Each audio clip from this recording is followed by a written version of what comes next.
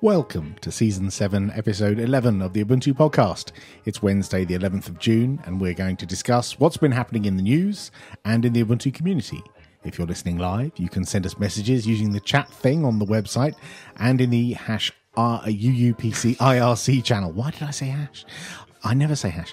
I'm Alan, and joining me this week is Tony. Hello, Tony. Good evening, Alan. How are you doing? Yeah, not bad at all. Good. Good. All the better for seeing you and your beard.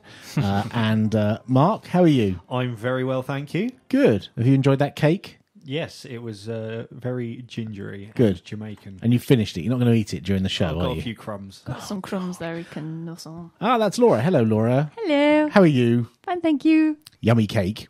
You didn't make it, did you? Not this time, sadly. Ah, no. okay, cool. Still yummy. Should we just get on with it? Yeah, why not? Sounds Let's like do a that. fun-packed show.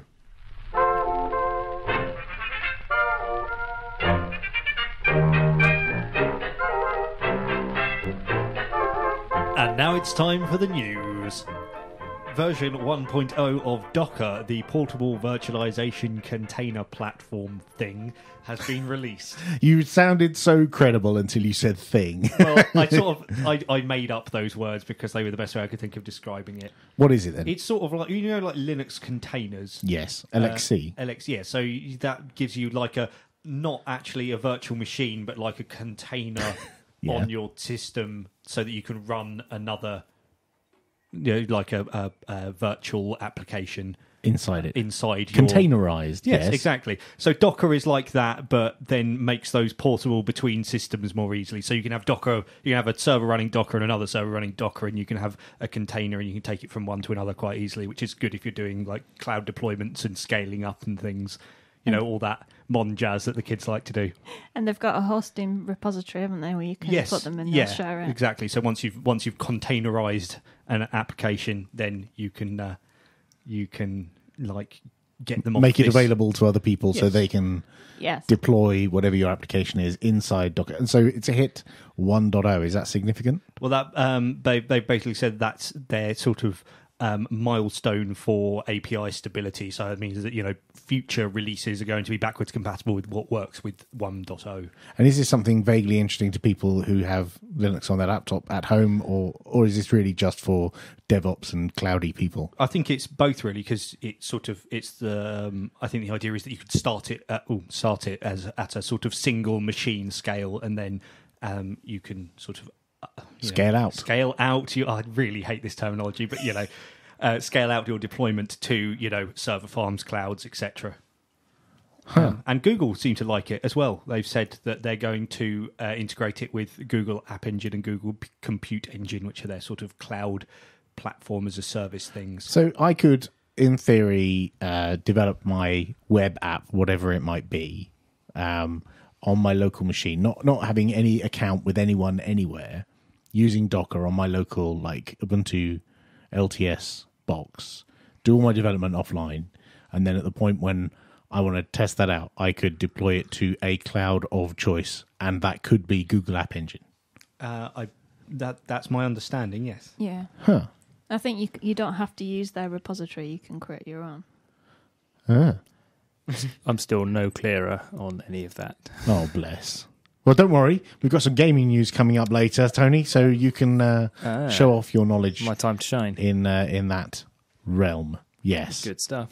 Moving on in security news, another serious security flaw has been found in OpenSSL. It's like every episode so far this season. Well, now they're actually auditing the code. They're finding lots of problems.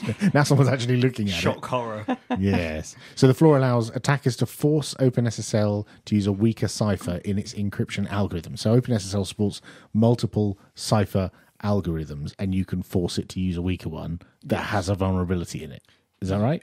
Or just a weaker one, which is easier to crack. Ah, okay. For example. So, yeah, there's like a handshake it's supposed to do, and at one point in there you can tell it which cipher you want it to use. But there was a vulnerability where it was accepting that instruction at the wrong times, which meant that an attacker could essentially tell it to change it without you knowing. Ooh. Or tell it to, yes, and then it could crack, perhaps crack more easily the encryption perhaps by using a cipher which was weaker, or by using one which had a known flaw in it or something. Huh. Has this been fixed? Yes. Oh, okay, good. So it was found by developer Masashi Kikichu. Oh, cool. Kikuchi. Who discovered the flaw and published a detailed blog post about it, including how and why they discovered it. Goes back a long way as well. Oh, really? Yeah, it's goes been back to But don't they all? Well, It's like don't 16 audit, years. Yeah, don't audit your code for 16 years and then suddenly start auditing. You're going to find these things, aren't you? Yeah, you're going to have a bad time. But yeah, I think the way the developer describes it was basically they sort of started trying to implement a reference implementation of the spec and then compared that to how OpenSSL had done it and then noticed, oh, wait a minute, they've done this wrong. That's really good. That's quite a neat way of identifying bugs by re-implementing their API and then discovering, yeah, I like that. Potentially quite slow, though. Yeah. Clearly had some time on their hands. But then 16 years isn't, Yeah. And counting. Alan Solomon, the man behind 90s antivirus software Dr. Solomons, has said that antivirus software no longer works.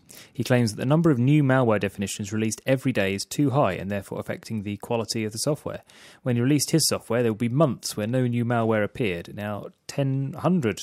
Oh, man, yeah, there we go. Now, 100,000 a day plus new malware samples are discovered. Wow. That's quite a lot. So, okay. Right. So I remember ye olde, sitting in my rocking chair, thinking back to the early days of PCs and viruses. Yes. When, we used to get a new version and there would be antivirus updates, but the machines weren't internet connected. So it wasn't like we get an update every day or anything like that. We would get a floppy disk in the post periodically and it would all fit on that 1.4 meg floppy disk. And then, it's kind of accelerated. Is that because we're finding them? Surely it's not. Surely it's just that there are more people out there who are proficient in hacking on stuff that is defined as malware, which, viruses, but, any evil stuff that could be a keylogger or whatever. It's probably easier to catch them as well because you're always online. And easier for them to distribute it as well. Yeah, exactly. And there are virus toolkits out there, so somebody can download a virus-making toolkit, put their name in it. Really? Yeah. Yeah, Wow. like sample Isn't source that code cheating? for viruses and things. Well, yeah, but it doesn't stop them doing all the damage. No. So I'd imagine those are somewhat easier to spot, though. If it's using some kind of framework, it's going to be generating code that's possibly got signatures that are easier to recognize. So some of the decent antivirus would at least, yeah, absolutely. They're the rubbish But, coders, though. well, yeah, there's always the good ones. That's the trouble. But yeah, so Dr. Solomon, Alan, has a good name, has done the sensible thing and switched to Linux. what does that Hooray. say? But, the guy who made a ton of money on, I assume, on antivirus. Well, made some money, I'm sure, on antivirus. Yeah, Decided that was, enough. That, or it's just a really good way of kind of cutting off your competition at the point where you sort of go, oh, well, it's going down, I can't hold this much longer. And just blow everyone out of the water. Well, he sold the company, I think, back in the late 90s. Yeah, so it was a long he time doesn't ago. have a Oh, commercial alright. interest in it anymore. But yes, he says there doesn't seem to be too much malware for Linux. I don't know why. Some people say it's because Linux's security is better. Some say it's because fewer people use it. I'm not really bothered. So, Fair enough. Yeah. Huh. Interesting. I think he's right, and we've talked about viruses before, and the fact that I looking at my laptop, I just realised I don't actually have any antivirus software on this I don't laptop. on this one. And No. I kind of think sometimes whenever this subject comes up, I do worry a little bit, a tiny bit. I have one on my work machine Right. Because Is that I have Linux to. or is it on Ubuntu. on Ubuntu? Yeah. But that's your corporate desktop that's Yeah. deployed, and they manage that for you. Yeah. So as long as you got the little icon in the corner that says, As far as I know, I'm there's okay. an icon there. I don't know why. It's never told me there's a virus. 3 lines of Python behind that icon. Yeah, I should get on to Anton about that. But it's never found any viruses for me. But Well, then, it wouldn't, would it? But then I've never noticed a virus on this one either. So Ah. I don't know how I'd spot one, but I've never noticed one. My mother-in-law phoned me up today and she was asking about, she told me she's worried about her desktop PC. because it's running Windows XP. And she says, I'm really worried about it because it keeps popping up and telling me I'm no longer protected, and I don't know what to do. And should I, I'm worried. Should I go and buy a new PC or upgrade it? Or it's quite old and crusty, and and the computer, not my mother-in-law, and Just let's get that clear. yeah. Otherwise, and I just wondered what does everyone else do in that situation? Is everyone just like upgrading, throwing their computers away, or? Seems to be go to the computer shop, get sold something. Yeah, I've got that to look forward to. Yeah. You're not going to make a mum-in-law Ubuntu then? No. Right, glad we cleared that. It rolls off the tongue less well. Okay, so phone manufacturer Meizu have spoken out about their development of Ubuntu for the phone, the MX3. Apparently, Ubuntu currently lacks certain hardware drivers required for the phone to be ready for consumers. So the OS will be released for... What? He said, Yeah. sort it out, Alan. Yeah. So the OS will be released for existing owners of the phone, presumably so you can do it yourself. Well, that seems to be what they're saying. They're going to basically provide an installer for the phone, which might be able to, by the sound of it, do a full sort of replacement or a dual boot setup. Yeah.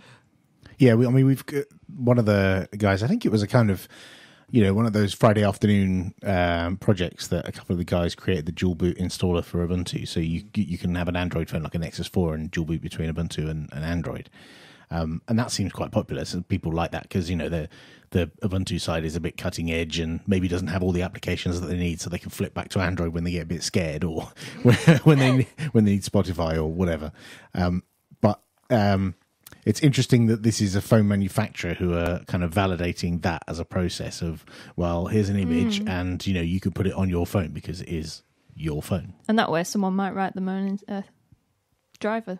Well, yeah, I guess, there could be community contribution for people out there who already have an MX3. But actually, I think because Canonical are talking to Meizu and have a deal with them of some kind, I think that's being worked on anyway. So it's interesting because they make interesting phones that have stuff like dual SIM. So that's interesting for some people who like the idea of having a personal SIM and a work SIM in the same phone and being able to switch between them and that kind of stuff. And that stuff's being worked on as well. Cool. Excellent. Well, I think that's all the news. Time No, for the time for gaming gaming news, Tony. news. We've still got 5 minutes. We've got a bunch of gaming news going on. I think we're just about out of time. No, we're Mark. not. No, we're not. We're looking at the clock as we speak, and there's Stop filibustering, Tony, and minutes speak. left. Can't see the clock. I don't know. I can. So tell us about the gaming news. There is some gaming news, apparently. You guys will already be familiar with all this, but with more than double the crowdfunding target requested, Superhot, a game initially made in a 7-day jam, the best kind of jam, is coming to Linux and inferior platforms like Windows and OS X. The game features an interesting new dynamic where time only moves when you do. So while it's a first-person viewpoint game, you're able to dodge bullets, sort of like in The Matrix. Yes, it's really cool. I tried it out. It's on Kickstarter, as you know, and I downloaded. They've got a Linux version. They've got a version you can play in their Unity web player. And I thought, oh no, the web player isn't available for Linux. And then I scrolled down a little bit, and it says, looking for a Linux build, click here. There's a little zip file. You download it, and you've got a local build. So do you have to, at the moment, contribute to the Kickstarter to get to download the game? No, not to get the trial that okay. I had to play with. Right. But yeah, they've got. I think they're asking for $100,000, and they got $212,000 so far, and they've got. Okay. At the time of recording, there's only a couple of days left to go. Right. It's quite an interesting concept for a game, and quite good fun. And thanks for your input on that, Alan. I don't think. Sorry, I didn't mean to usurp Tony gaming news. Didn't really add much, did it? Really. Steam has hit the big 500 for Linux games. So 500 Linux games on Steam. Is the other way of looking at that. Quite a lot. That's How big's the whole Steam catalogue? Oh, it's big. Yeah. Big, yeah. Yeah. I don't know, actually. It's lots. It's thousands. I was just going to say that myself. Sorry, Tony. Just keep jumping in, don't you? Yeah, I know. And including in the sort of Steam-related news, Civ 5 is now available on Linux through Steam OS, thankfully. Yeah. Sid Meier's Civilization 5. And it's on special offer at the moment. It's £11 something for the full kit and all the DLC and all the extras and stuff. All the game alone is just a few quid. But you want the DLC, don't you? You do, yeah, for all the additional levels or whatever you call them, Tony. Yeah, well, I call them levels. And if you're not familiar with the series, you can also get free Civ to sort of play around with the content. It's all right. I never really got the hang of Civilization type games myself, but yeah. What about you, Tony? Have you ever played Civilization, Tony? Never stop. All right, I thought so. I'm playing it right now. I actually there's a couple of guys I chat to on Mumble, and one of them said when he saw the Civilization was available, he said, I think I might have to get that. And in another conversation, he was talking about writing apps for Ubuntu Touch. And then today, when I spoke to him, he said, bad news, I bought Civilization 5, and it's completely halted any development I've done of any apps for Ubuntu Touch, because it's just consumed 3 hours of my morning. Woke up at 6 o'clock and then just started playing straight away. So, it seems like it's quite a good game. So, Excellent. Any more gaming news, Tony? No, that's a lot, I'm afraid. Okay. I think that's the end of the news. The Ubuntu podcast needs you. Yes, you. If you hear something that tickles, titillates, or taunts you, tweet us at UUPC or email podcast@ubuntu-uk.org. You can also talk to us on the telephone, Skype, Facebook, and Google+. Find links to all these places on our website, podcast.ubuntu-uk.org. We really would like to hear from you, so go on, do your duty, keep calm, and compose an email. And now for some community news. And events. And events. Mark woke up. So it's currently, I think, Ubuntu... Open thing. Yeah. What's it called? Online Summit. That's the one. UOS. Yes. It's got less of a ring than UDS. Yeah, it does. Yeah, I think we need to work on that. It's been yesterday, at the time of recording, Tuesday, Wednesday, Thursday. So we're in the middle of it now. And it's a bunch of sessions like the online UDS that we've done before. Yeah. Where we have sessions for planning, forward planning, and also some of them that are kind of announcements of letting people know what the plans already are that have already been decided, and progress reports and updates and stuff. So there was a session today where they were talking about the convergence plans and the Unity 8 desktop and things. There was a Q&A session about Mir and Unity 8 and all that kind of good stuff. And all of it's done via Hangouts on Air, so they're all archived on YouTube. So you can go back and watch them later, which is quite cool. So has anything particular been announced this time? No, there haven't been like big announcements or anything. I think that's one of the things that we've lost with not having UDS. It used to be that at UDS it was like a developer summit, and then it turned into a developer summit, and there were product announcements and big reveals at the start. And Mark would do a keynote speech, and he would announce the plan forward and stuff. And we've kind of lost that as we've gone back to having just like planning meetings, developer meetings, Q&A sessions, and all that kind of stuff. Which I think is a good thing, really, because we get back to actually doing work rather than bothering about great grand announcements and stuff. Yeah, interesting. The Community Donations Funding Report for the 2013 to 14 financial year has been published, and there's lots of money left over. Maybe they should give it to... Us? No, the FF, the one that funded all those mentorship projects and then ran out of money. Oh, no. Gnome Yeah. Foundation. Yeah, that's not going to happen. Oh, yeah. This is the money that comes from the community budget, which... in part, I think, comes from the donation button. No, the donation thing on the website. When you download an ISO and you get a little slider, and it used to give you a little skull when you chose 0. It's a bit harsh. Yeah, there was it's like little sliders for how much do you want to give to the community, how much do you want to give to I don't know, infrastructure or something, and Alan's expenses fund. Exactly. And you could slide them all up and down. And as you slid them up and down, I mean, it's still there now. If you go to ubuntu.com/download and you hit the download button, you move these sliders, and down the bottom it gives you a fun little icon and a description of what that money could buy you. You know, so it's like a cup of coffee in Starbucks or a T-shirt or something. Tesla. Yeah, you'd have to slide them all across and then probably add a few more and then slide those across as well. But yeah, it gives you little ideas. But if you slide it all down, it used to give you a little skull, which was removed, and now it's just a little sad face man. That's sad. But some people do donate, and some of that money goes to the community budget. And yeah, I think Mark Hall published the accounts basically of where the money went. It's nice to have that sort of transparency around those donations, absolutely. so that people who do donate can see where they go. Yeah, I mean, people have been asking for it for a while, and it was one of those things that nobody quite got around to doing. And then eventually, you know, we just beat someone up and got them to do it. But it's interesting to see where the money goes and see that what kind of things people are asking for, like, you know, flights to go to conferences and phones. Yeah, people asking for hardware for doing development, or if they're doing a trade show or something and they want to have handsets that they can demo Ubuntu Touch on or something like that. People have put in requests for that kind of stuff. And I think that there is a link in the post that tells you how you can request funds for, you know, whatever your activities are. And yeah, it was. I just found it interesting to see, you know, people being sent to various places like Academy and, you know, DebConf or whatever, and yeah, it's quite nice. Cool. Excellent. What's up next? Juju is now available on GitHub. Ooh. Yeah, that's interesting. So Juju is the cloud services. Yeah, cloud orchestration. Ooh. Yeah, if you'd said orchestration, you'd have won the prize. I don't like that word. Oh, okay. So Well, does it work with Docker? I don't know. I don't know enough about Juju. But Or probably. Or Docker. Well, clearly, yeah. We should probably get George on to talk about Juju for an hour. We have talked to him in Yeah, previous we- yeah. seasons Yeah. about it. I'm sure it's moved on a bit Yes, since I then. think it is actually under rapid development. And one of the things they've done that this is mentioning is, move the development to GitHub rather than Launchpad and Bazaar.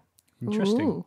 Is that a general trend among Strategic direction. sort of Ubuntu components these days? Not that I've seen. I've not seen anything else move to GitHub. Obviously, you know, third parties can move stuff in and Yeah. out of Bazaar and GitHub, but this is the first thing that I've seen that is canonical, moving something. Kind of makes sense because then you'll get other GitHub's flavor of the month. So if you get other companies and things writing Jujus, So, yeah, well, I think it's more to do with like the development of Juju itself rather than developing the charms. I mean, that would be Oh, great. right, Yeah, okay. if you develop the charms, which are like the packages that you deploy with Juju. I think it's more getting contribution to the Juju code base itself. And I think, yes, if it's on GitHub, then probably chances are it's going to be easier for people to fork than if you say, hey, we've got this new cloud orchestration thing and it's on Launchpad. What's that? You know, It using uses Bazaar. Bazaar. What's that? Yeah. So, you know, you never know. It would be nice to think that moving over to GitHub would accelerate the community contributions to Juju. Yeah. But then, you know, what happens if it does? If community contribution really accelerates, then that makes you question, well, what about all the other things that we do that are open source free software? Do we start moving those off to GitHub or some other, you know, Bitbucket or whatever? It also, there's often a lot of controversy around the contributor license agreement, Yes.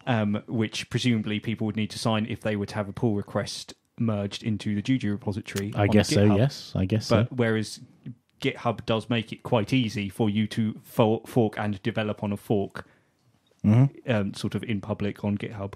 Yeah. So it'd be Well, yeah, but you could do that on Launchpad as well. There's nothing stopping you Bazaar branching something and then pushing apart from to your no own. one uses Bazaar. Well, no, I mean, you were specifically talking about the CLA, and the CLA Yes, doesn't yes. stop you doing that. Okay, fair point. But, you know, Yes, I take your point. yes. Cool. And following our interview with Mate developer Martin Wimpress, did I say that right? Yes, Excellent. it is Martin, yes. Wimpress. Yeah, thanks. He's teased the possibility of an Ubuntu Mate remix, which is in the works. From the preliminary screenshots, it uses Mate as the default desktop, with the default Ubuntu theme, colours and background. Ooh. Yes. This is Did you have anything to exciting. do with this, Alan? Yes. He said knowingly. Yeah. So after we interviewed Martin, I had a bit of a play with Martin. I was like, yeah, this is quite good actually. So I had a play with creating an ISO image of Ubuntu 14.04, which had Mate instead of Unity, and that worked. So I could boot 14.04 from a live CD and then install it, Yeah. and that was quite good fun. But Mate is not in the 14.04 default repository, but it is in 14.10. So I thought, what I could do is make a 14.10 version and have it all come from the repository and not have to add any, third-party PPAs or rely on any PPAs at all. It could all come from the repository like all the official flavors do, like Ubuntu does, like Lubuntu and Xubuntu do. All of their packages come from the repository. I thought that would be nice. Got chatting to Martin, and we formed a plan. He registered a domain, Oh, wow. which is the start of every The first project. step to success. Yes, it is. And he made a logo, which he's very proud of, but we need a new one. If you go to ubuntu-mate.org, you'll see it. It's quite nice. It gets the message across. It was really good. Working on that with Martin. I think he's going to kind of take over that project and work on that. But we're trying to make it so that it fits with the way all the other flavors are made, so that it's built in the same way, so that if someone wanted to maintain it or carry on working on it, they could work on it in the same way they work on any Ubuntu flavor. That's the idea. Cool. Excellent. And we have an event to tell you about. And when I say we, I mean Mark. And of course, the event is OggCamp. Yay! Hooray! It's happening this year again. Hooray! Yay. In Oxford. In Oxford. Oh, I see what you've done there. October. Yeah, the 4th to the 5th of October. That's October. At the Oxford Hotel in Oxford in England. Awesome. So those of you who haven't heard about OggCamp before, it's a free culture on conference which runs across the weekend, where people talk about open source software and open hardware and Creative Commons music and literature and political activism and all sorts of other stuff, really. Banking, hacking, and all kinds of stuff. Yeah. You can go to oggcamp.org to find out more information and get tickets. Tickets are free. Got one. But you can also pay us some money if you want. All proceeds go towards making the event happen, because we're all volunteers and we don't make any money from it. There's also information about accommodation and travel and stuff. It's at a hotel, but there's also other hotels nearby and other options. Yes, Good stuff. if you want to help out, as I say, we're all volunteers. So if you feel like being a volunteer and you've got a bit of time, and you want to help make sure OggCamp happens and is awesome, then get in touch with us, and I'm sure we can find you something to do. Also, if you want to be on the crew for actually helping people out on the day, showing people around, making sure that phones don't go off during talks and things like that, then you can contact Les Pounder. He's Big Les P on Twitter. We're also looking for sponsors. So if you are a company who likes advertising to a bunch of geeks, then get in touch and we'll tell you more about how you can sponsor OggCamp. That's oggcamp.org.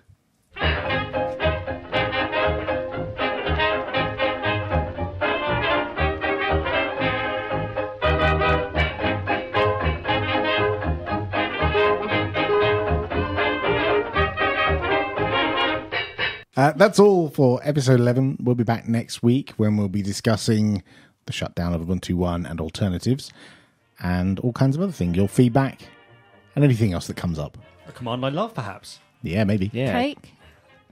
Yes. Is there more cake? I don't know. We'll have to see if there's some next week, won't we? Tune in, find out. If you're listening live, don't go anywhere. There'll be another live episode along in a minute. See you next week. Bye.